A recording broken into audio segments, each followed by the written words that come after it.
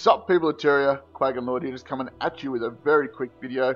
If you're like me and you're a little bit late in getting to your current events meta achievements, and you need to do the Disturbance of the Depths, where you need to speak to Seis Burntheart, a Char.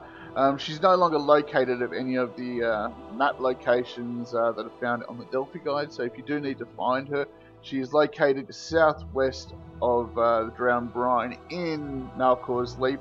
I'll leave a little link down below to the closest waypoint. You pretty much go west from that waypoint and you'll find her. She's right near the actual vista in Drowned Brine. So good luck guys, happy hunting, and I'll catch you all in and around Terria. See you later. Bye.